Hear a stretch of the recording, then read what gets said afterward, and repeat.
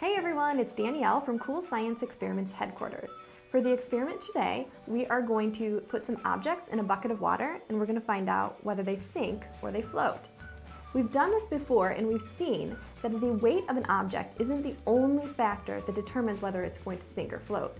We've proven this with oranges, where the heavier orange was the one that floated and the lighter orange was the one that sank.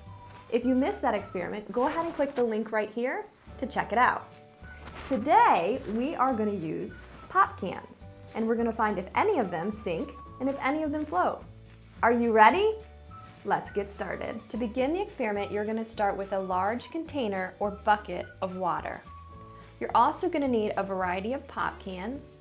Each of them should be sealed and weigh 12 fluid ounces. And what you're going to do is you're going to slowly and carefully place one can of pop into the water at a time.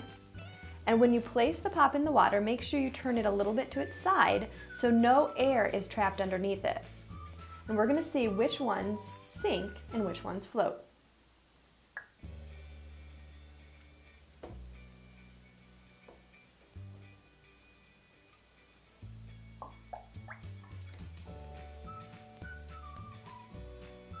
Okay, you can see that one of them sunk and one of them floated.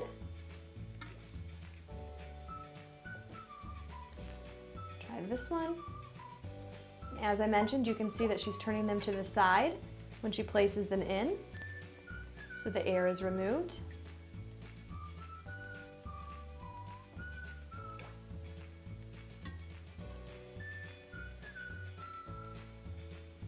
So as you can see, some of the cans sank to the bottom, while others stayed floating at the top.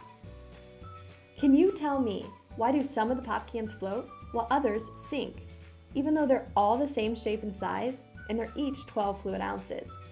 If you know the answer, leave a comment below, and then click this link here to visit CoolScienceExperimentsHeadquarters.com where you can find out the answer. You'll also be able to print out instructions for this experiment, and you'll find many more fun science experiments that you can do at home too. Thanks for watching, everyone, and we'll see you next time. I hope you enjoyed the experiment. Click the button to subscribe.